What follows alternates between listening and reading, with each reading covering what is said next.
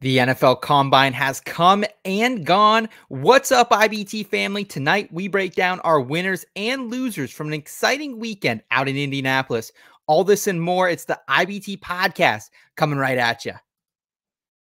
Cause I've been in tune, out of touch, coming off the bench, trying to shake the funk, check his stat line, see who's up, that over, under, hit too clutch. And I'm trying to avoid getting carried away with the jet sweep, sleeping on a trick play, predicting all of my moves like they seen every play. And so I'm running it back, head down, get out of my way. And it's for the law with only one thing to do. I guess I'll say a prayer and put it all on the line for you. What they don't know, something they haven't seen. I find a gap on the screen and hit them right in between. Yeah, I got it, and I got it.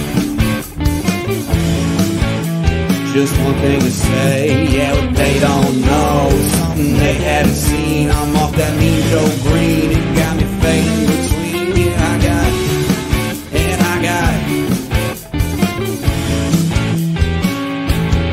The In Between Fantasy Football Podcast.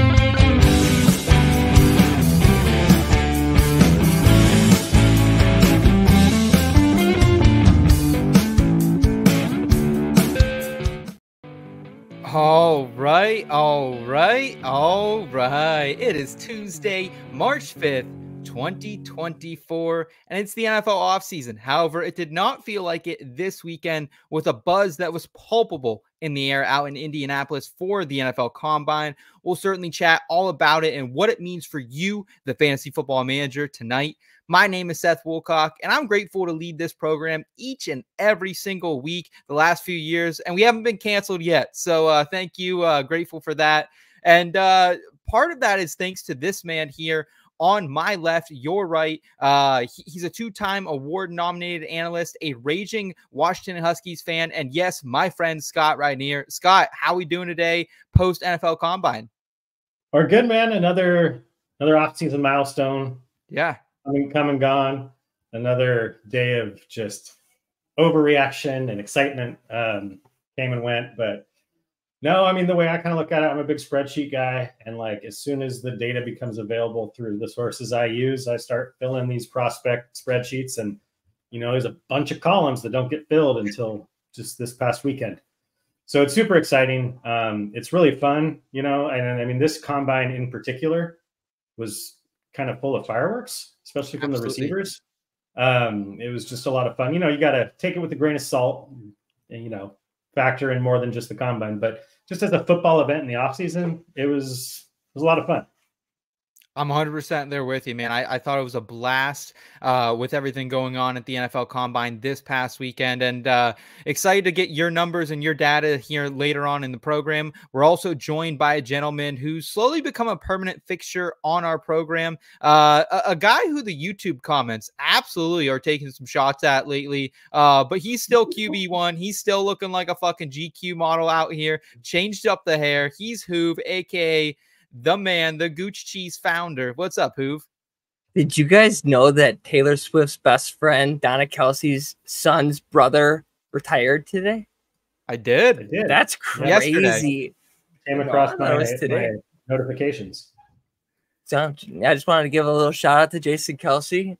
You know, shout out. Yes. But it's your boy Hoop. Let's get it going. Let's get it popping. Let's get it talking about these quarterbacks as QB1. I'm on a hot streak. As soon as I start talking about a QB prospect, all of a sudden, zoom, and they're right up the rankings. All right. So I'm ready. Let's do it. Let's go, man. I have to thank the NFL Combine because I didn't have a great weekend in the betting scene for NASCAR and the PGA Tour. However, the NFL Combine, we were able to cash some tickets. So next year, we're going to do a full preview. I didn't even know there are NFL Combine props available to me in Pennsylvania. So I was thankful for that. I'm with you, Hoov. I'm ready to go. Tonight on the show, as you alluded to, we're going to talk Combine winners and losers in Rave rookie reviews. We're also going to talk about March releases to look forward to in the music, in the movie and the TV realm, what we have our eye on here in March as the seasons turn. And then we'll get you from the forum, sponsored by the Fantasy Football Advice Network. We're going to take your questions both here in the chat and over on the Fantasy Football Advice Network. We're also joined by the IBT family tonight, and have to thank everyone so much for all the support lately. Last month was one of our biggest months on the channel to date, so we're very, very thankful for that. Everyone who likes, subscribes, and hangs out with us here live every Tuesday evening at 9:30 p.m. Eastern time. We appreciate you guys. And Hoov, we still got draft night out tickets. They're rolling and rolling and rolling off the shelves. They're going quick, my friend. But I'm excited to hang out with some people in Canton in a couple months and get a little boozed up and do some drafts. Yay. Let's go. I'm pumped.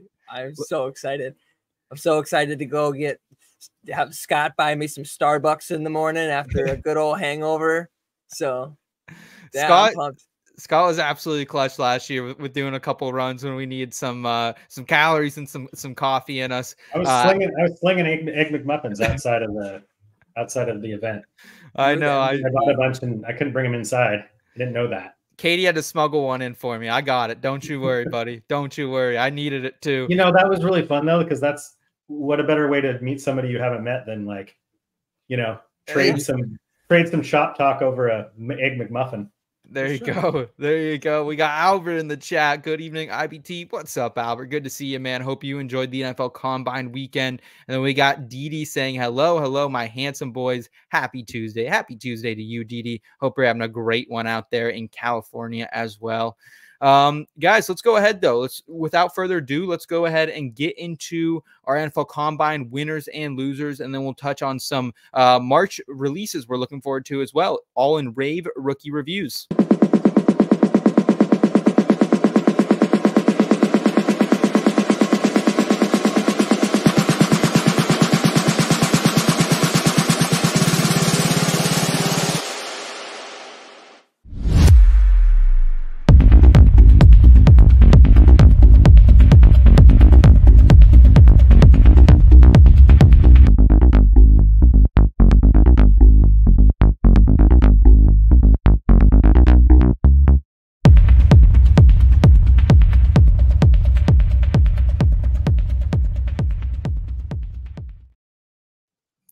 It was quite the weekend out in Indianapolis. We didn't get all the top quarterback prospects, but we did get a lot of the good ones still in there. And for me, there were two definite NFL Combine winners at the quarterback position. The first is our guy who we thought could potentially be a winner going into the weekend. Hoov and I, we were kind of at a stance with our other co-host, not here tonight, Eric. But it was JJ McCarthy weighing in at 219 pounds. That's 17 pounds heavier than what he was listed at Michigan this past year. There are rumors going around. This guy's a little lanky, kind of looking like Bryce Young out there. Panic alarms were going off. It looks like he sealed the deal on the scales. He's been in the gym working. Good for JJ McCarthy. And then Scott, your guy, Michael Penix Jr., also a winner on the list.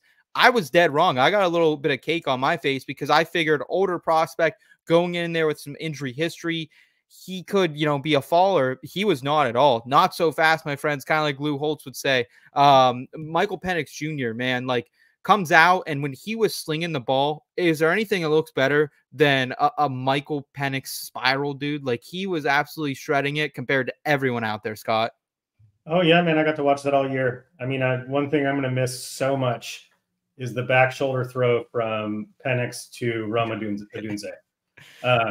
Yeah.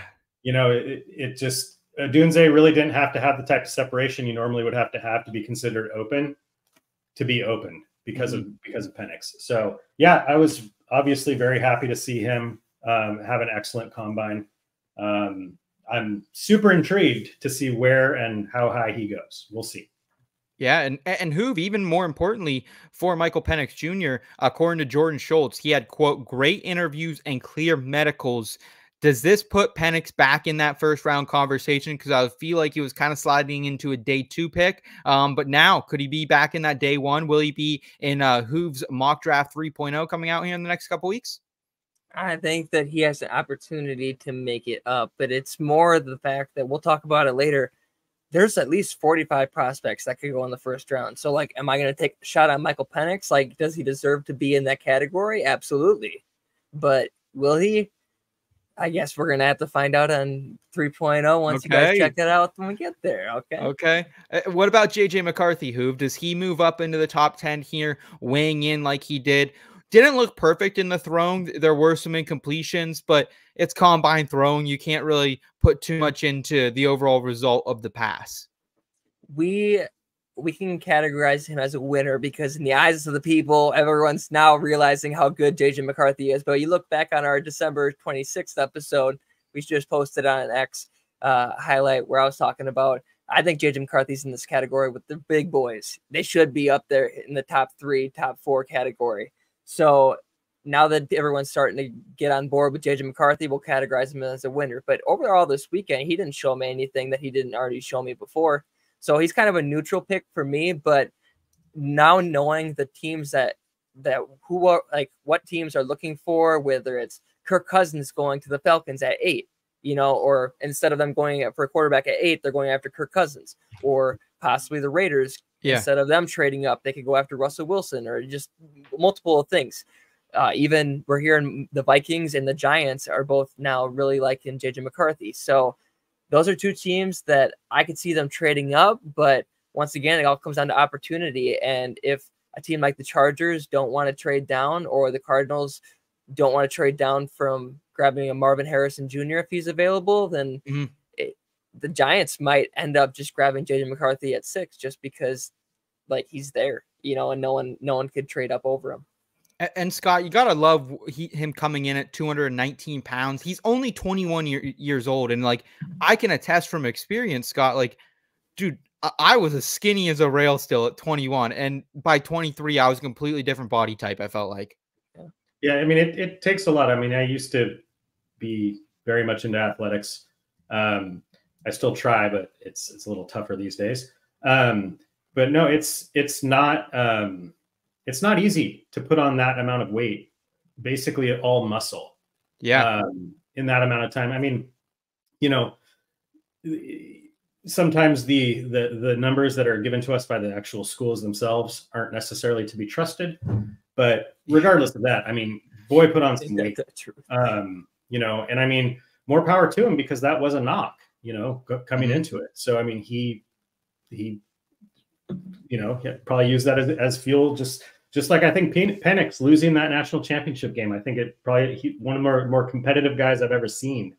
Probably lit a fire under him to show out at the combine as much as possible. Absolutely. We got Rachel in the chat saying, IBT fam. What's up, Rachel? Good to see you.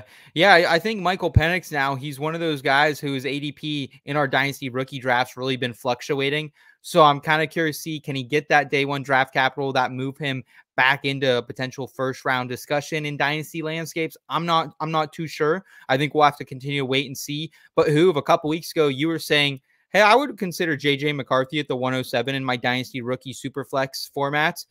And now it's not looking crazy. Now it's looking like he will be back in that first round conversation. We'll see, though, because there was a lot of talent at the wide receiver position on display as well. But before we get there, let's talk about quarterback losers.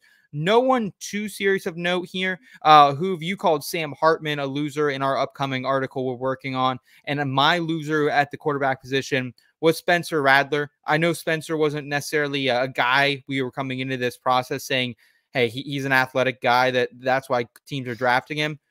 But, kind of dead last in the quarterbacks for the 40, dead last in the broad jump, the 3-cone, the shuttle, like pretty low relative athletic score, 4.31. So I don't think it's going to bury Rattler, Scott, but I think it's definitely going to put him like back probably in that, day 3 pick where he belongs. Yeah, I mean, nothing really changed for me with Rattler because of the combine. I mean, yeah, of course, I would have liked to have seen him do better. One of the biggest knocks on him throughout the last couple of years has, been between the ears. There's been a lot of talk about how that's improved. But I've kind of always seen him as a, either late day 2 or day 3, either come in to be a backup eventually or sit and learn, behind an established starter. So I don't think that's changed. Okay. Hoov, how do you feel about Sam Hartman? He had to run the 40 all by himself out there. He's in that first group. I kind of felt bad for him. How did you feel about Sam Hartman? I also think we have a little disagreement because I thought Joe Milton was a loser as well. And I think you thought he was a potential winner. So thoughts on Hartman, Milton, and kind of this like final tier at quarterback before we move on to the running back position. All right, so before we get into Milton, let's talk about Fabio. Okay, Sam Hartman. God, that hair is fucking nice. The Holy brunette hell. Fabio. Obviously, he's a fan favorite coming out of the combine, but like, did he show you anything that he's going to be like this great quarterback that you should invest in? No, but I think that he's going to get drafted, and I'm going to make, even though he's my loser of the week of the combine, I'm going to make a bet that he is this year's Mr. Irrelevant, and that's my bet for the year, which is currently held by the Jets. So who knows? Maybe he could be the backup to Aaron Rodgers, where him being surrounded by the New York media, he could be a male model on the side and then really rake in the money. So, I hope that for him. I hope he's Mr. Relevant. I hope he's the Brock Purdy and he turns things around. But let's talk about Joe Milton for a second. All right. Joe Milton with that 70-yard bomb. What did Joe Milton show you that Michael Penix didn't show you already? I just think that Michael Penix is a one-trick pony. He's going to depend on his arm way too much in the NFL.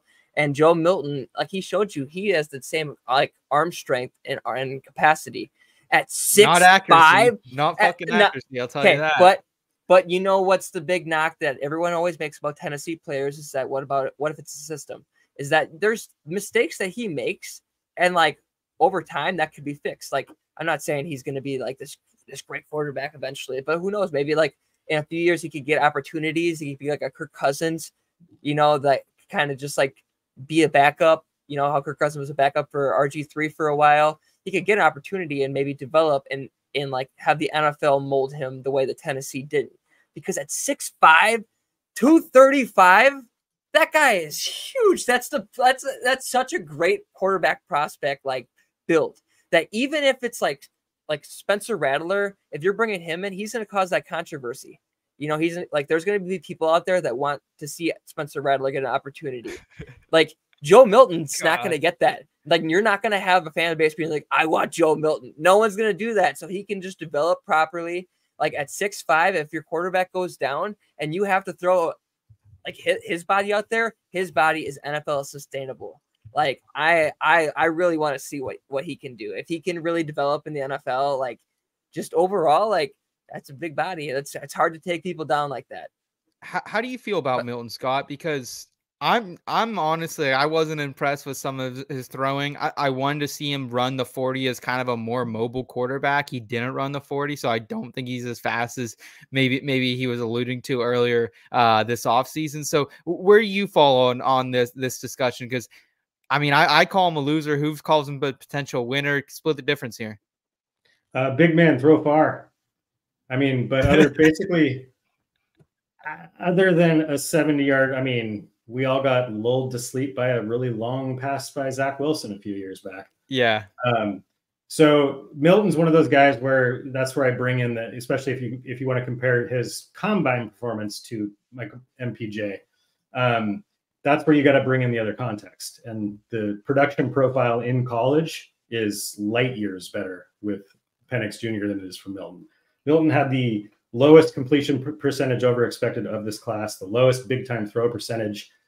That was a really nice throw and it seemed effortless, but his accuracy and just throwing capability is still a big question for me. Yeah. So, but he's also, at the same time, he is a very exciting prospect. Just because of the sheer size. I would have loved to have seen him run the 40 as well. So I do kind of split the difference. I don't necessarily think he was a loser, but I don't think he didn't do anything that really just brings you don't him. think scouts are reacting to the tweets going around about the pass? And yeah, no, I'm with you. In my mind, okay, but in my mind, sorry to cut you off, but in my mind, if he's at a 4th round ADP, let's say he goes in the 4th round to a team, wouldn't you rather just take an opportunity? Penix is going to be he's gonna have to develop. He's gonna have to mature. Joe Milton and Spencer do not belong on fantasy football rosters. Dynasty, they do not. Well, and Milton might be the only quarterback who's older than Penix. Yeah, Joe Milton's up there. 6 years. Yeah, Joe Milton's up there too. You're just saying, if we're doing the comparison game, would you rather take Penix over one of these 45 first-round prospects, and then, okay, would you rather take Penix over one of these guys and then take someone in the 3rd, 4th round that's not like Joe Milton? Like, I think Joe Milton is like the poor man's Michael Penix. No, I mean, me personally, I don't have Penix going in the 1st round. Like, I wouldn't want, like, say the Seahawks were in the 20s. I still probably wouldn't want them to invest that in Penix. But I mean, it's kind of apples and oranges comparing going for a quarterback there or waiting and getting him in the 5th round. That's 2 completely different scenarios. So, I mean, yeah, I guess I would rather take Milton at cost, but that's kind of more of a fantasy football mindset. Yeah. I'm thinking more of like teams that are going to draft. Like a 5th round guy is not probably going to do anything in the NFL. I just think bottom line, like, I just think Milton and I think Rattler are going to be irrelevant for fantasy for their careers unless, you know, their starter gets hurt. Like, I've played this game long enough, especially in the dynasty format, where we're clinging to these guys like Desmond Ridder, who's a day 3 pick, where Matt Corral, who we never even saw Matt Corral on play a game. Like, we've been clinging to these guys. What, Jake Haener last year was kind of the hot name coming out of the Senior Bowl and out of the Combine. And like, we've just seen it before. So you can miss me. I'll take a shot on a wide receiver or a running back in my 3rd, 4th, 5th round of dynasty superflex rookie drafts rather than take the shot on these bottom of the barrel quarterbacks here. I mean this more from like team building wise, like Joe Milton over Rattler, who's going to cause the quarterback controversy. If you got 2 quarterbacks, you don't have any quarterbacks. So Joe Milton, no controversy. Just a big body. Fair enough. Let's talk running backs, guys. There were a couple winners here. A couple I specifically want to highlight. Jaylen Wright. We knew this guy was kind of going to come in here. He was the favorite to win the 40-yard dash for a reason. We knew he was an athletic freak. Won the North Carolina indoor-outdoor track and field state championship in high school for the 55-meter dash. However, I don't think we expected the 2nd longest broad jump in NFL Combine history and the fastest 5 yards acceleration in the past 2 combines as well. 9.8 RAS, raw athletic score. So I'm really excited about Jaylen Wright here. And then Raymond Davis. Ray Davis, he goes by for short. Top 10 in the 40, 11th in the vertical jump. Good numbers overall. But if you guys saw the Deuce Staley drill this guy fucking did, it was unbelievable. It was one of the cleanest Deuce Staley drills I've ever seen at the Combine. And Daniel Jeremiah, Scott, could not shut up about Ray Davis. Like, Ray Davis apparently blew everyone away with interviews. He's a great story. He was a homeless kid, made something of himself. So you love to hear the story of Ray Davis. He might be sneaking up there to be, one of the first couple running backs drafted. Muted as well, Scott. Sorry, my dogs were barking and not my feet were not tired. My actual dogs were barking. I've been loosely working on my own prospect model based on various advanced stat variables and inputs for a while. So I've been kind of experimenting around with it, and my really kind of teaching myself how to do this. My really only way to really check it is insert the running back prospects for the last 7-8 years. And, if it has Bijan Robinson at RB 15, then there's probably something wrong with it. But it's been pretty good about, predicting the way for the most part. And Ray Davis has been, we don't have draft capital yet. Obviously that's going to be a piece of it. But Ray Davis has consistently, as I've tweaked around with it, been near the top of this class from a statistical profile standpoint. His stats jump off the screen. And the fact that he had a good combine, I mean, even with the stats jumping out, it kind of reminded me a little bit of Pierre Strong when he came into the league, because he also stats just green across the board. The draft capital didn't really do him any favors. And all the mocks I'd been seeing, leading up to the combine had Ray Davis as a 5th day 3 guy. Yeah. So I was like, well, we don't have draft capital yet, so I'm not going to completely scrap my rudimentary prospect model until we have draft capital. But yeah, I mean, he's a guy that is, if you look at the production profile, he's got, So the fact that he had a good combine, I think he helped his NFL draft stock probably quite a bit with the stats he showed.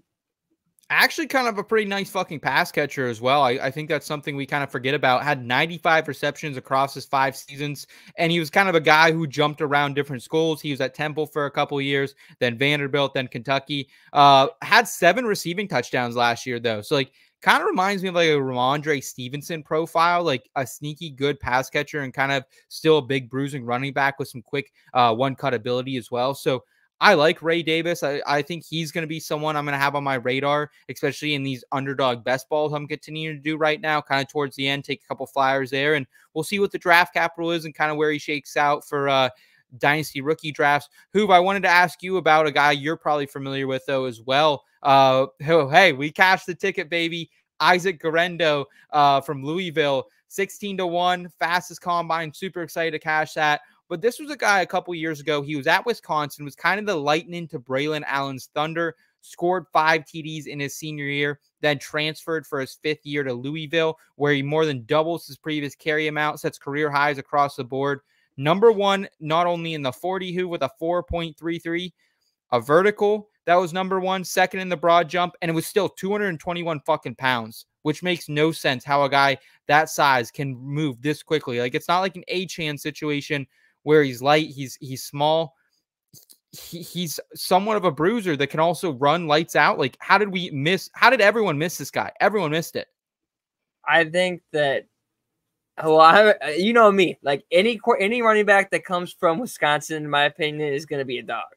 Because like that's just RBU in my opinion. Like the way that they develop running backs and the way that the Big Ten set up is that it's just so run heavy. It's so smash mouth, hit you in the mouth football that when he transferred, I kind of forgot because like it's really not a split backfield. It is, but it's not. Like when Jonathan Taylor's there, it's the JT show. When Braelon Allen's there, it's the Braelon Allen show. When Melvin Gordon was there, it was the Melvin Gordon show. So like that's just kind of how it is, and you kind of forget about the next guy. But once the next guy, like once Braelon Allen went to the NFL, like if Isaac was going to be the guy, then like everyone was going to remember that. So like.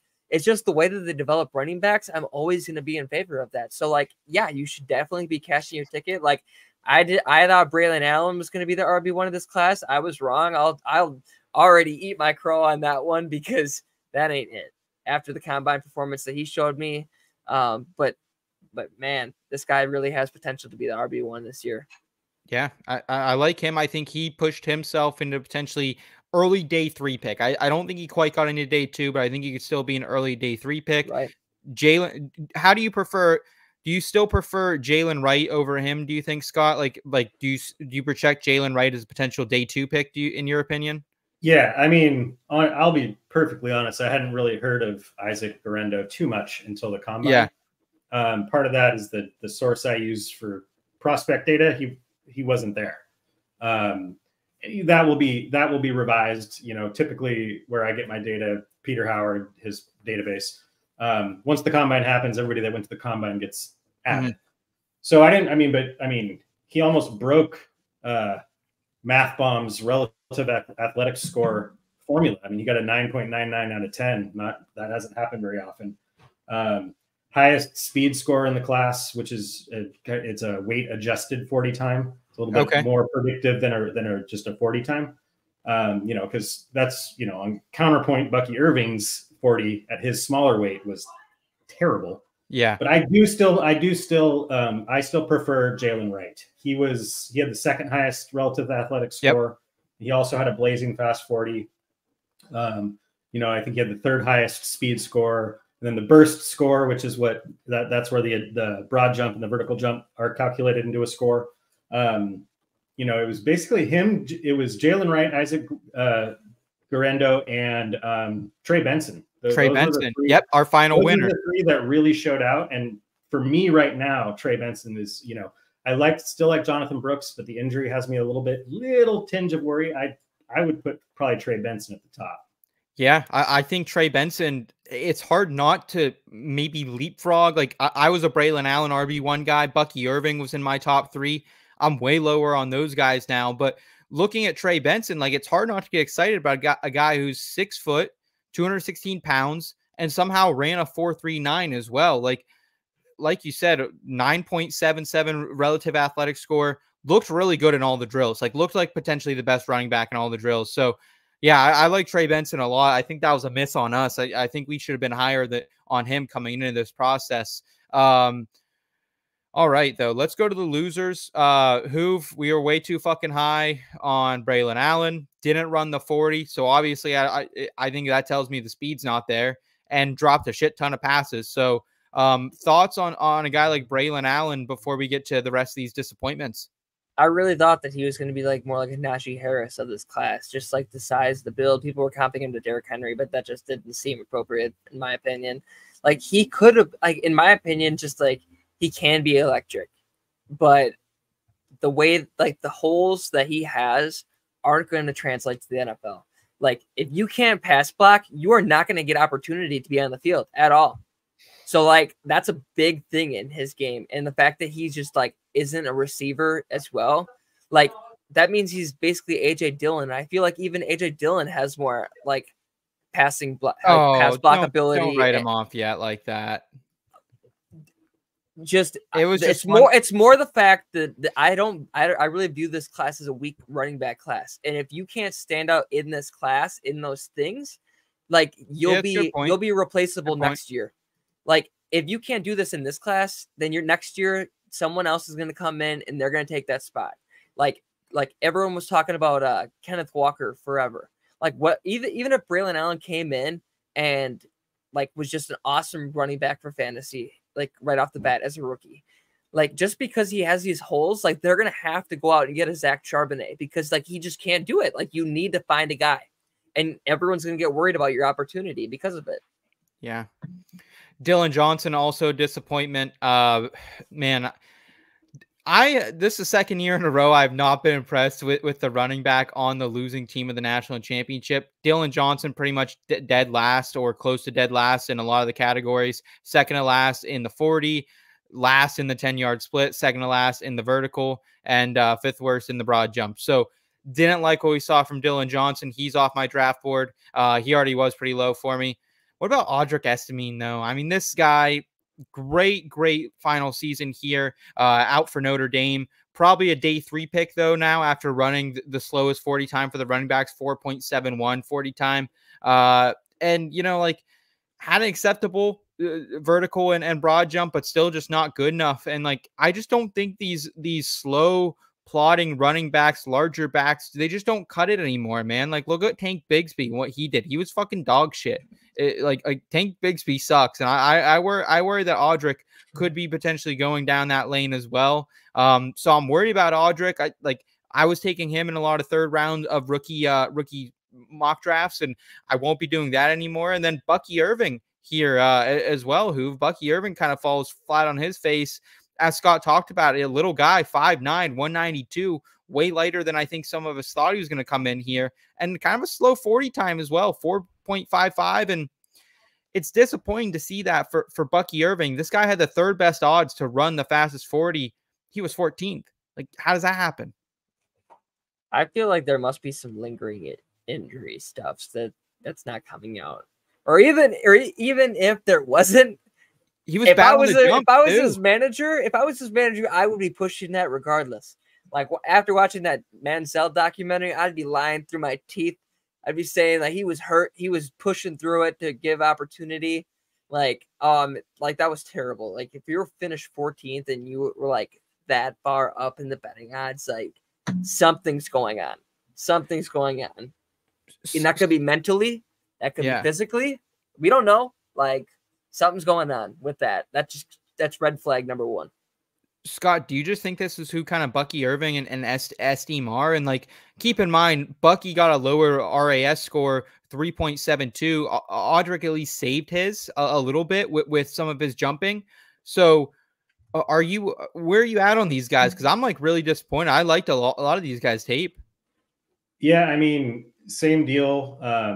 Both Estime and Bucky Irving, you know, in my model, no combine results, obviously no draft capital. We're both very high with their production profiles. I'm more out on Bucky than I am Estime, just because Estime had a rough 40 time. Other than that, he was in the top 5 in vertical, broad jump, and burst score, which comes from those 2 things. And to still have an RAS above 8 with a 4.71 40, I saw that. Yeah. Like, okay, he doesn't have the, but you know, again, like you have to kind of start thinking like, are we putting too much into a straight line 40-yard dash when, you know, the burst score is more about their athleticism and explosiveness. So Estime might be one of those guys. And again, if he goes day 3, it kind of throws things a little bit out of the water a little bit. So that really will tell the tale with both of these guys. You know, because I just don't know how much NFL teams are really putting into the combine as far as they're making their decisions. Like somebody like Bucky, Irving, or Audric Estime, who had, you know, were very productive in college, is their terrible day, their terrible one day in the off season doing these tests enough for them to drop them a few rounds? I don't know. You know, we'll see. But if I'm picking now, because we can't always just say, well, it depends on where they're drafted, talk to me then. I am more willing right now to take a discount on Estime than I am Irving. Yeah, and Bucky Irving, keep in mind that when we were doing our Underdog Fantasy live draft last week, Scott, like Bucky was going above a lot of these guys that we're talking about as winners. Trey Benson, way ahead of Ray Davis, way ahead of Jaylen Wright. So I think that'll correct itself a little bit. But definitely some red flags for a couple of running backs we liked. We'll see how it shakes out in the dynasty lens once they get some draft capital attached to those names. But yeah, definitely lower on them. Not the smash picks I think we thought they were a couple weeks ago. So good to gather a little bit of information there. Let's go to the wide receivers though, where we saw the most fireworks this past weekend here. And I know it's hard for like Rome Odunze to technically be a riser when he was already like the wide receiver 3 in this class, the best one performing at the combine. But he just easily looked like the best wide receiver out there in drills. It was insane. He looked like a potential alpha in some of those catching drills. And then 9.91 relative athletic scores, Scott. You got to like that from a modeling point of view. Yeah, I mean, I've watched it all year. You know, and I feel like I've remained pretty objective. Like as this college season ended and as we approach the combine, everybody's like, oh, you think Penix is going to go 16 to the Seahawks? I'm like, I really hope not. Yeah, that's way too high for Penix. Like, yeah, I wasn't, you know, I'm not like immersed in the friggin' hometown Kool-Aid, but I don't think it means I'm immersed in the hometown Kool-Aid to say, yeah, Odunze's, you know, he's a dog. Like there's been a question going around as of late. Who's the better prospect, Odunze or JSN? I think it's Odunze. And I was very high on JSN last year. So, I mean, you know, I'm not putting him above the top 2. Those are the top 2. I know they didn't do anything, even with the fireworks we had at the combine, still didn't matter that they didn't do anything. Those are the top 2 wide receivers. Put them in whatever order you want. But Odunze, yeah, I think he can't really climb from 3, but I think he's locked in at that spot. And I think from a dynasty lens in your rookie drafts this year, like Odunze's making a point like, hey, he could go like 105, 104, even in a super flex format. It wouldn't be a reach right now. Like, I think that's kind of what he showed me at the combine is like, I had this kind of internal debate. Was it Rome? Was it Brock Bowers? If let's say the first 2 wide receivers go off the board and it's just, maybe Jaden Daniels there. Where do I factor in Rome? Like, dude, like right now, if I have the 104, 105, I'm feeling a lot better about it in my dynasty rookie drafts here moving forward because of Rome. 106 and 107, just because if he does get pushed up there, then you're getting one of the quarterbacks or potentially Brock Bowers falling to you. Yeah. Or you're getting Odunze there. You know what I mean? Yep. But yeah, you're right though. The 104, 105, a really good spot to be in. I mean, we'll see. I still do think there's a drop off from Neighbors and Harrison to Odunze, but I don't think it's as significant as a lot of people think, or a lot of people, have speculated. Right there with you. We got Eric on his night off saying, my dudes, good to see you. Eric, thanks for tuning in, man. Speaking of Eric, let's talk about the wide receiver when we were doing our draft last week that we got sniped for. That turns out to be the biggest winner. We cashed another ticket here, plus 290 on Xavier Worley to be the top wide receiver in the 40-yard dash here. Runs a 4.21. I didn't think we'd ever see it. Breaks John Ross's infamous record. He's been a heavily debated prospect for years and years. in these Devy circles, Hoov, because he comes out his freshman year, 62, 981, and 12 touchdowns, but only scores 14 receiving touchdowns the rest of his college career. Kind of has some problems with some concentration drops. But we know, man, like we saw it in that Alabama game earlier this season with Matthew McConaughey standing in the end zone broadcast. And like the dude, it can take the fucking top off. And not only is he a deep threat, the guy can take a slant and take it to the house a lot like we saw George Pickens do. How high do you put Xavier Worthy? Do you think there's any way he gets past pick 30, 32 in your mock draft with the Chiefs sitting there? No, he's definitely moved his way up to the top 32 picks. Like, but he's one of those players that just with the speed, like, the Quinn Ewers ain't it. And that's a lot of the reason why he's just like his game tape is just capped. Like his talent is just capped on his game tape. So once the cap gets taken off in the NFL, the sky's the limit for this guy. So I'm excited for him, but it just really comes down to opportunity and like who's his quarterback and whatnot. So like I'm not gonna take him over Brian Thomas Jr. But yeah, that's just because BTJ is my wide receiver 3, and I'm really excited for that. But besides the point, Worthy, in my opinion, he's pretty much moved himself into the 108, 109 territory. Okay. Scott, how do you feel like about Xavier Worthy? We know we've kind of crushed the hey, light receivers can't work in this league theory the last couple of years. Jordan Addison, Devonta Smith kind of come to mind. How does he kind of factor into your modeling and everything you're doing, factoring both his size and his speed that he showed in Indianapolis? I love me some Xavier Worthy. And wasn't that 2 weeks ago? I was on the pod when we got sniped because I'll never I think it was last week. Oh, okay. So I dove into Worthy. I might actually write kind of a full deep dive article for Fantasy Data just on Worthy. Because I saw, the obvious comps came out. Like, here are the really, really fast. Here are the top, fastest 40 runners over the last whatever. So you got your Tyquan Thorntons, you've got your Henry Ruggs, you've got John Ross, and then you've got Marquise Goodwin, you've got Jacoby Ford, you've just got all these guys. So I was like, okay, because I just was like, because the way it gets presented is so backwards. It's like, well, if he would have just been a little bit slower, he'd have a better chance in the NFL. It's like, what are you talking about? You know what I mean? So I decided to look into it. So what I did is I looked at those receivers with a sub 4.340 who went in the first or second round of the NFL draft. I cut out the guys that went 5th round, 6th round. That's not what we're talking about here. And I mean, all signs are pointing Worthy will go in the 1st or 2nd round of the draft, right? I think that's accurate. So that's John Ross, Henry Ruggs, Tyquan Thornton. So I looked at their college profiles. It's like, are we talking about the same thing here? Are we just talking about a 40 time? And I mean, Worthy's college production profile light years better than all 3 of those guys. Dude, he had the breakout age, the 30% breakout age, which means 30% of his team's receiving yards and receiving touchdowns as a freshman, true freshman. Mm-hmm. John Ross had a touchdown and like 200 receiving yards as a freshman. All 3 of the other guys, nothing as a freshman. Mostly did their things in their final year of college. Xavier Worthy is in this class. He is if you look at college career, he is the target share leader of this class. None of the other guys anywhere near that. Okay. So, I mean, his college production profile is a completely different thing than those 3 receivers. So if you're going to comp those 3 receivers to Worthy, you're really just saying they're all really fast. And to me, that's leaving so much of it out. Yeah. I mean, I have him and BTJ. They're right there at 4. Wow. 4 and 5 for me. Okay. Yeah, here's that list actually over from the Fantasy Football Advice Network. Our guy Fat Squirtle posted it.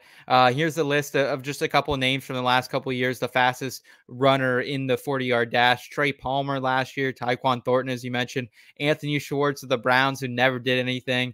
2020, Henry Ruggs, also fast off the field, as we learned. Andy Isabella, Paris Campbell, DJ Chark, and he kind of asked, like, who has had the best career out of all these guys? And it's like, it is DJ Chark, but still, I think, you make a good point, Scott, that, hey, man, just because these burners didn't work out, like, they're, doesn't mean that Xavier Worthy isn't going to work out. I mean, it can't be underestimated or overlooked to a 30% breakout age of 18, of doing what he did. And I know he didn't ever reach that again, but he was still consistent. He didn't have any John Ross had 2 terrible years, and then he was hurt, and then he had a really good year.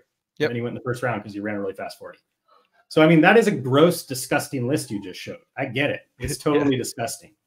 But, if you bring in all the other context, we're talking about a different type of player here. I would go out on a limb and say that if Worthy would have went in the draft last year, that he would be the wide receiver 2 over Addison. Confidently.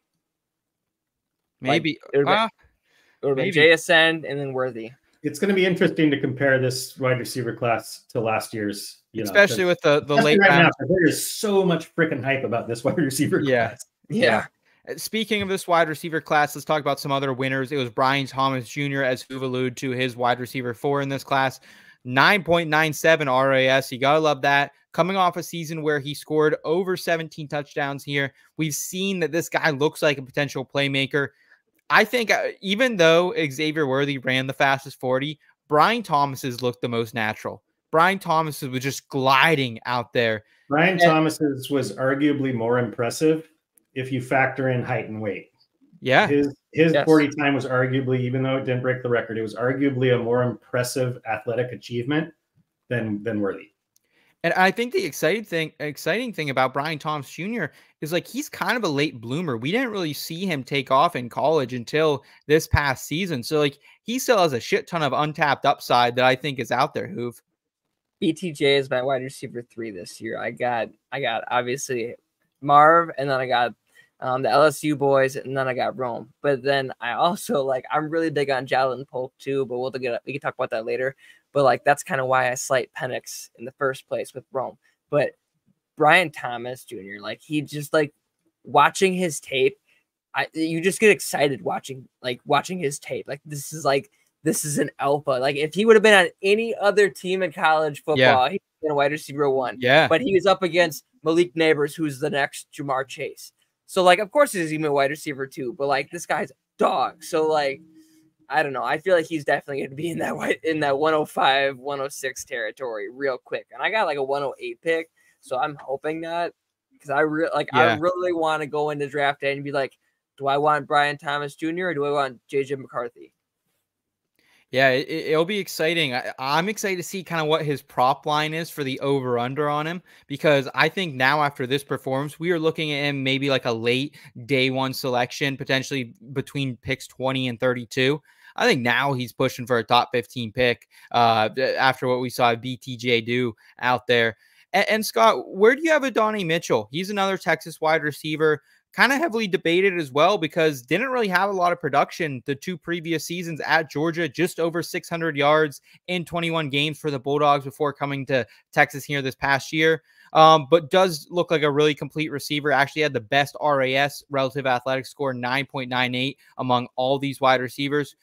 Fast guy, ran a great 40, sub 4.4, 11.4 broad jump too. How do you feel about having a potential other Texas Longhorn here in the first round of the NFL draft? Yeah, I mean, I really like both LSU boys, just like Hoov, and I really like both Texas boys too. I have Worthy slightly higher than Mitchell. Mitchell, Ooh, his production profile has a few more red flags. Yeah, yep. I agree.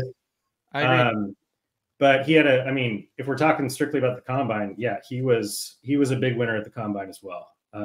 So yeah, I mean, that's the thing is you've seen it. I've seen it on Twitter. It's all of a sudden, and there's two ways to play it in Dynasty, but all of a sudden that the back half of the first round is not the wasteland that many thought it might be. And nobody really ever thought it was a wasteland. It's just more of a tier break, right? Mm-hmm. But I just don't think the tier break is as significant as it was. No. So, but I said there's 2 ways to look at it. Either be happy you have one of those, or try and capitalize off that and get something for your late round pick with all this combine hype around all these receivers that you're now like Mitchell or BTJ. And BTJ is just fun to say too. So we need him in the league. It's fun to say, right? Right. So, yeah. It's interesting because I'm in a couple of places where I have a high pick in some rookie drafts right now, like 102, 103. And if Marvin Harrison Jr. isn't there in those specific teams, I already have some really good quarterbacks that I don't need a second or a third quarterback, where like I'm trying to figure out how can I get from the 103 and trade actually maybe back to the 107 or the 108 so I can grab guys like a Mitchell or a Worthy or potentially a BTJ. Like if you're after the first couple picks and you don't need a quarterback, you can cash in this year for sure. Yeah. I'm looking forward to it. Yeah, absolutely. Here's some wide receiver losers from the NFL Combine. Keon Coleman, I think, is the biggest one, and it's really tough to kind of bullseye these bigger wide receivers who test poorly. But I really do weigh it, man. I was looking at Xavier Legette coming into this week, and he tested pretty well, actually. But when I see a guy like Keon Coleman do this, it reminds me of Treylon Burks a couple years ago, and it was major red flags for me when I saw Burks not perform at the Combine because he wasn't as freaky as we thought, as compared to like 5 or 6 years ago when DK came in and we're like, holy shit, this guy's huge and he's also a freak athlete. Coleman, not really the same thing. Hoov, I'm a little worried about him when he's getting beat in the 40-yard dash by his freak teammate Johnny Wilson, who's like the tallest wide receiver we've seen at the Combine in the last 2 fucking decades. We knew the straight line speed wasn't going to be there for Coleman, but is he the next Calvin Benjamin? That's what Twitter's saying right now. Oh man, Johnny Wilson, that guy's gonna be good in the NFL. Like, as a wide receiver too. Like if Atlanta can capitalize and grab Johnny Wilson to be that wide receiver 2 on the opposite side of Drake London, that would be a chef's kiss. That'd be sweet. But oh man, Steve's not gonna be happy. Our homeboy Steve is not gonna be happy you're dissing Keon Coleman, but it's justified.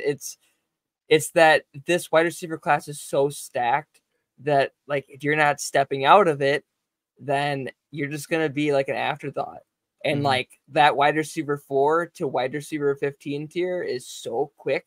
It's so slight that you could drop off real fast. Like I remember my first mock draft, I had Keon Coleman going to like the Bengals at like 17. Yeah. There's no way he's in that tier anymore. Like, he's definitely dropped into the second round. Just based off of like positions too.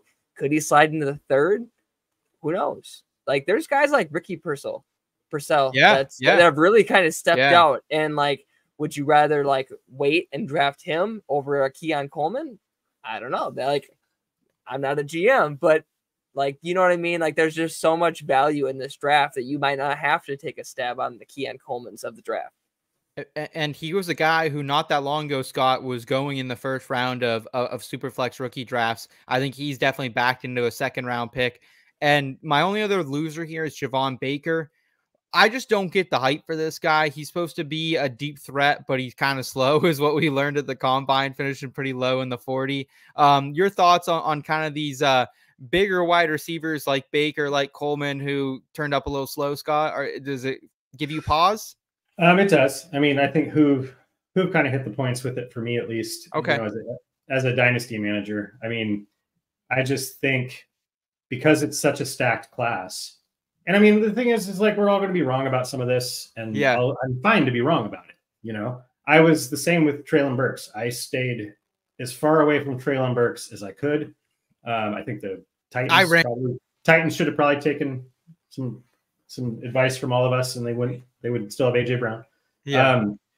But yeah, there's just, it'll depend on where they're going. But like, even if they fall in value in ADP because of the poor showing, they're still going to fall into a range where I'm probably like, I'm going to go for a different position right there at that spot. You know what I mean? Like, I probably won't end up with many of either of these two guys. Yeah. Agreed with you. Let's talk tight ends and round out this Combine discussion. Theo fucking Johnson. Oh my God. So I just have to say it. He broke the model. What are we fucking doing in State College? I'm a Penn State fan. I was a season ticket holder for years. Number 2 tight end in the 40, Theo Johnson. Number 2 in the broad jump, 3 in the vertical, number 1 in the shuttle, and a relative athletic score of 9.99. I just don't get it. Why does this guy only have 34 receptions in his past year at Penn State here? They have Drew Aller. It's not like they have a dog shit quarterback. And he had no more than 20 receptions the year before. Like, Penn State, as good as they are at putting tight ends in the league, they're terrible at fucking underutilizing them. Brenton Strange, he was dog shit in the league last year. We saw that, but he was kind of the same guy, underutilized at Penn State, like Jawan Johnson. If you guys know him from the Saints, he was a wide receiver at Penn State because they didn't know he could be a tight end. Like Pat Freiermuth finally like had 8 touchdowns as a freshman in this Penn State offense. What does he do? Never has stats that good again. Like Penn State is terrible at using tight ends, and like, is Theo Johnson that freaking good? Is he? Like, what's going on here? I'm perplexed, boys. I'm frustrated. I'm upset. But there's a thing. Upset. But there's a thing too, is that he's also a Big Ten tight end, and like that's just what I mean is like Big Tens all hit you in the mouth, and that means having a dominant tight end. Tight end though, you can use a tight. They don't use. I don't know, man. Theo Johnson let me down in some games. He had some ugly drops as well. Scott, how does your model weigh like kind of a shit ass career with an absolutely perfect combine weekend? Like where's the middle? To be honest, the only thing I'm like attempting right now are running backs and receivers. Okay. But I would strongly recommend to plug my guy, who I'm a fanboy of. JJ Zacharyson is adding to his prospect model for the first time this year, a tight end model, which from what I've listened to what he's described about it, more so than any other position, these combine metrics matter a lot. Mm-hmm. Like the athleticism for a tight end, the 40 score for a tight end, the speed score for a tight end is a much bigger input into the overall score as compared to wide receiver and running back. Okay. So, I mean, Theo Johnson, I mean, I'm looking at his, I'm at Math Bomb's RAS website and it says 10 here. Everything's green. Yeah. Like it can't be ignored. I mean, like the way the tight end position works in the NFL, you can't necessarily bank as much on a production profile in college for the tight end position. Mm-hmm. Like I'm not, I'm just leaving Brenton Strange where he is on my benches right now because tight end takes a while to develop. We saw that with Njoku. I'm hoping we see that with Noah Fant this year, but it can take a while to develop. So really what you have to go on coming into the league, this athleticism plays a huge part of it. So, I don't know where this puts him. Bowers obviously is number 1, but another tight end that we're going to talk about soon, who I think has been somewhat of a consensus tight end 2 in this class, might not be anymore. Yeah. Yeah. Who, before we talk about that tight end loser, do you have another winner for us at the position? I do, because this guy, like, it's pretty similar to last year. Is like you got a Michael Mayer and a Brock Bowers, and you got a Theo Johnson and a Sam Laporta. But this guy, as my tight end 3, you got Dallin Holker out of Colorado State. This guy's a dog. I'm sorry. I was looking up the stats, all green, just like Scotty was talking about. Just all green with his metrics, a 4.78 with his 40-yard dash. Come on, like just give me. This guy is the Luke Musgrave of the draft. He's going to be that. 4.78's pretty slow though, isn't it? Like I guess for the tight end depends on his size. He is 6'3", 241. So I feel like that's pretty big. I feel like that's good. I feel like that's good size. I'm pretty excited. Just go back and watch his tape, and this guy just gets open. Like I don't want to say he's like Travis Kelce, but like there's not many tight ends that you watch their tape and they just like find an ability to get open like that. He is so good. Just go watch his tape. What did you like him specifically at the combine then? Just like how he was performing in the drills? Is that more what you were looking at? Yeah, I feel like that he was just kind of standing out of this class and that he was like showing that he was kind of in that tier. Like Theo Johnson obviously was the clear winner at the position. Yeah. But like if you were watching some of those drills and just like watching him participate, I feel like he was really kind of just showing NFL's GMs the right things and how he performs. Okay. Yeah, because he's dead fucking last in the 40. that's all I say. That. Is he really? No, because he's 6th overall in tight end ranking. So he's like not overall the greatest, but if you're watching how he performs the drills, like it's like CrossFit. Like if you're not doing it right, you can do it fast though, but he's doing it right. Let's talk about the definite, and it's hard to say loser at the tight end position, but Jatavion Sanders, like apparently not all Texas pass catchers, showed up here over the weekend. Pretty low overall performance from him, Scott. lower in the 40 than I think a lot of us expected as well, with a 4.69, and just kind of towards the bottom of the barrel a lot of these time drills out there. I was, kind of a bummer to see that from Sanders, who we were expecting to be that clear tight end too here.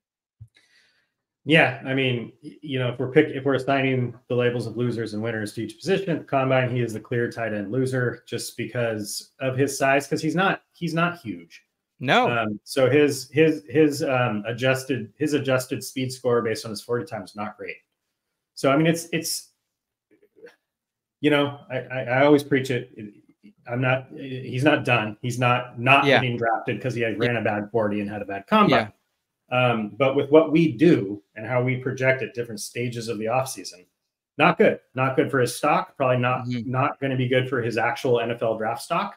Whether you agree with that or not, it's just the way it's always been. Like, a combine performance like that from a tight end, regardless of how hyped he was, is going to have an impact. So I still really like him. I watched him in the semifinal game.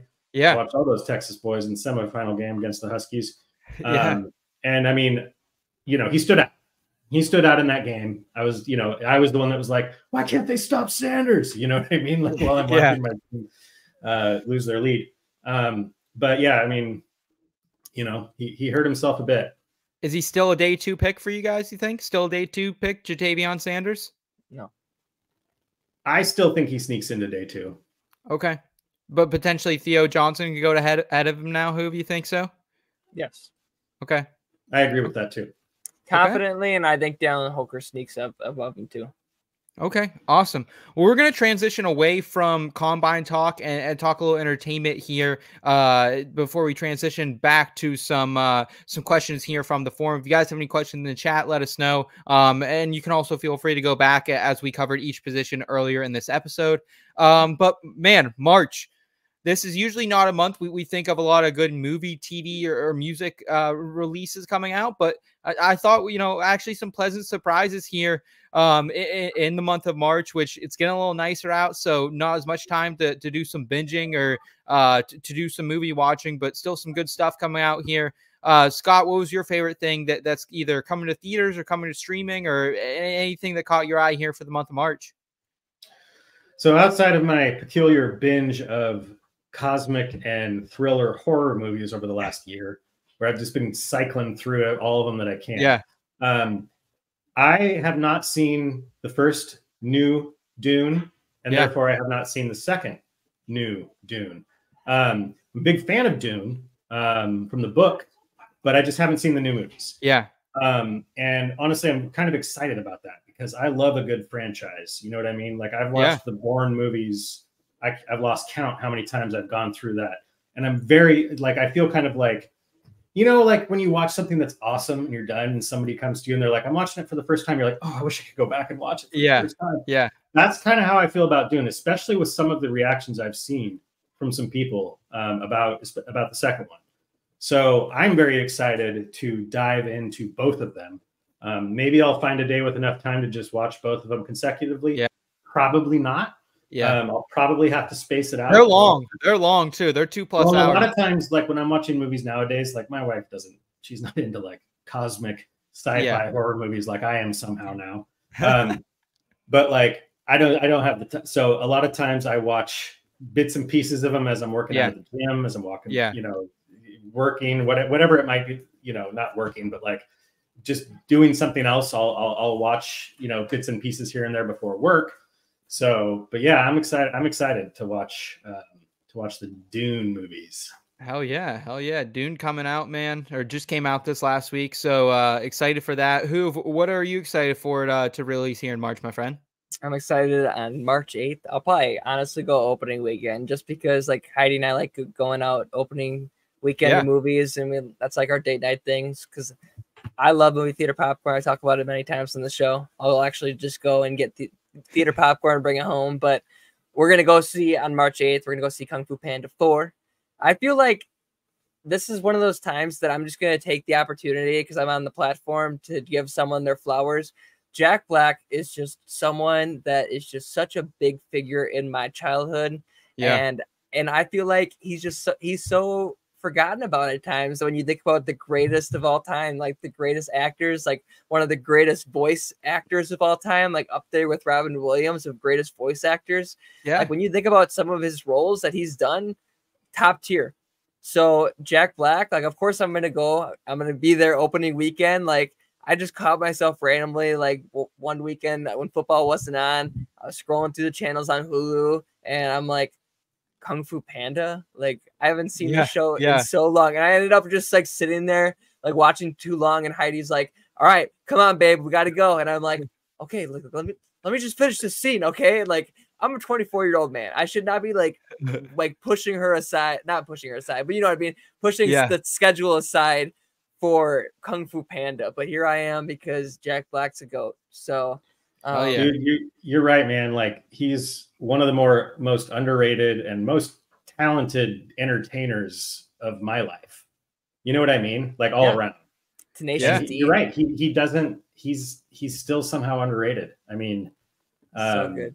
Yeah, he's, it's like he's one of those guys where like when I hear his voice, whether it's in a movie or as a voice actor, I just feel comfortable and good. You know what I mean? Yeah. Like I know I'm probably gonna laugh pretty soon.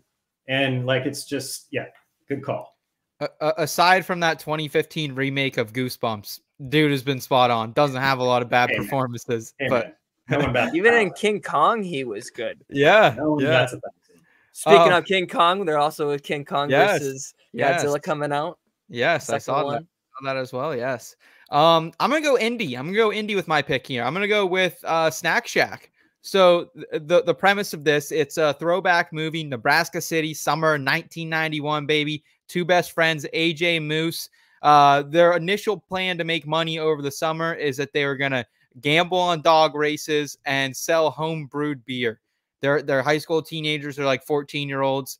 But instead, an opportunity comes up, they can actually buy the Snack Shack at the local pool. So they go ahead and do that. They meet a girl who kind of comes between them, some little riffraff going on. But this movie, just not only do I love like little indie movies to support those types of filmmakers and actors and actresses.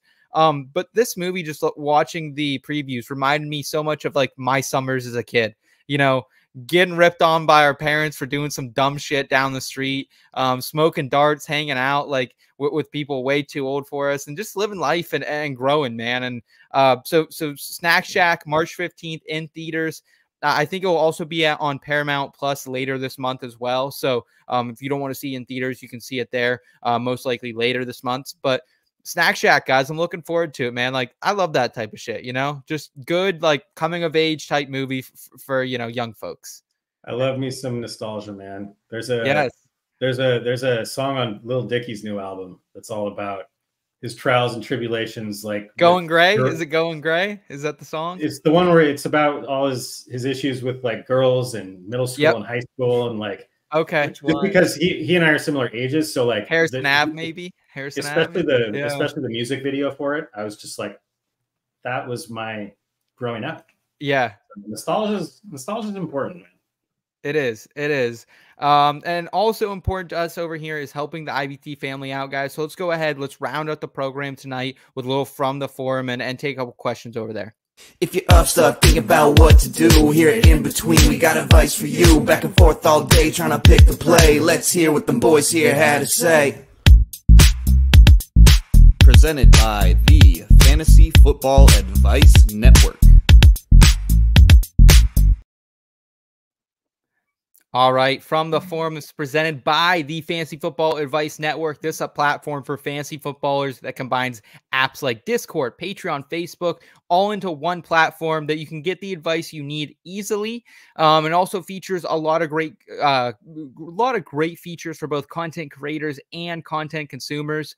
And like one of the hardest parts, at least when starting out in this industry, is like, you don't really have a platform to post on. If you're new to the space, it's a great platform to post on. You can also download the app, join things like league classifieds, group creator tools, and the forum. Hoov, I know you've been over there surfing the streets and getting involved with the forum. What do you have to say about it?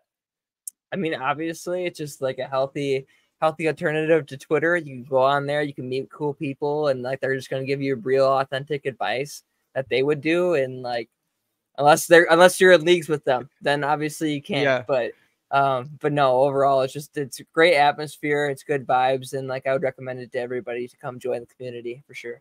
Absolutely. Absolutely.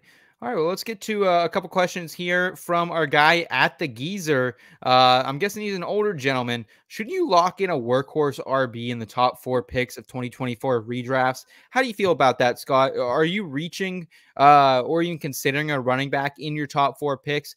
Last week, I believe we were I don't even know what I think we were pick 4, and I think we ended up with or pick 3, maybe we ended up with a Tyreek Hill. How do you feel about a running back in that top group of draftees there? I mean, I'm still in redraft. I'm still down, CMC. Yeah. Okay. Yeah. If I can get CMC in the top 4, I'm taking CMC. Outside of him, though, it's going to be interesting to see just the general redraft rankings as the summer or as the offseason goes past him. You've got Breece Hall, you've got Bijan, you've got Kyron Williams, you've got running backs who I don't think there's a clear cut number 2. And with that being the case, especially if it's half full point PPR, I'm going receiver out after CMC in the top 4. Hoov, how do you feel about it? I think that I'm becoming more and more of a zero RB person, but I feel like that's the way the league is going to. So like, you have to just go with the times. Like, there's so many players that I would have burned myself on, or I did burn myself on by investing in, just because I was thinking that they're just going to have this huge opportunity this year, like a Najee Harris or a Nick Chubb or a Derrick Henry or whoever, well, not necessarily Derrick Henry, more of an Austin Eckler, whoever.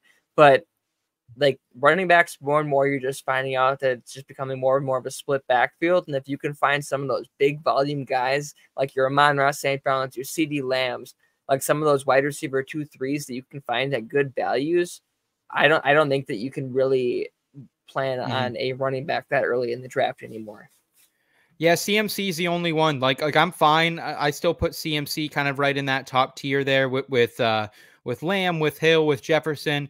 So I'm fine if our guy, the Geezer, wants to go after someone like that. But like outside of that, like I have Breece Hall right around 106 for me currently in my rankings, and he could, like, I don't see him get any higher than that. I can only see him getting lower. So I'm with you guys. Times are changing. We kind of have to stay prevalent to that. Another question from over there on the forum to round us out tonight: who is this year's affordable rookies with top 24 upside?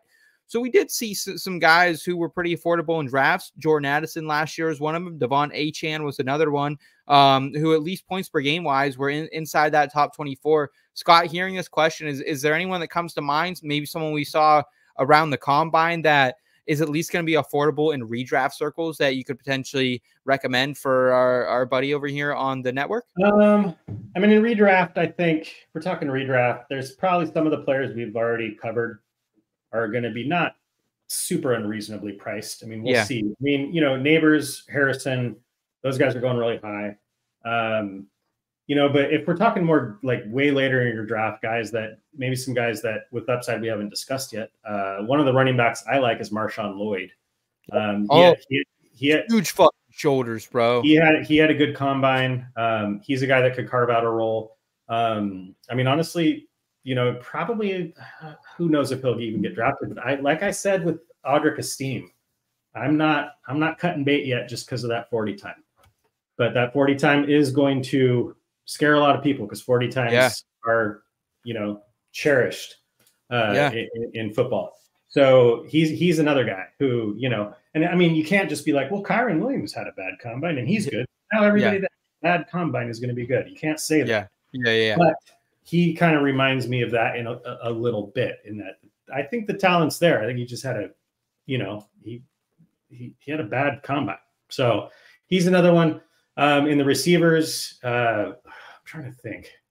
Why don't you take a turn on this one while I think? Yeah, I would say we took him. I have like almost 100% best ball exposure to him right now, but it's early. Malachi Corley, he didn't perform at the combine here.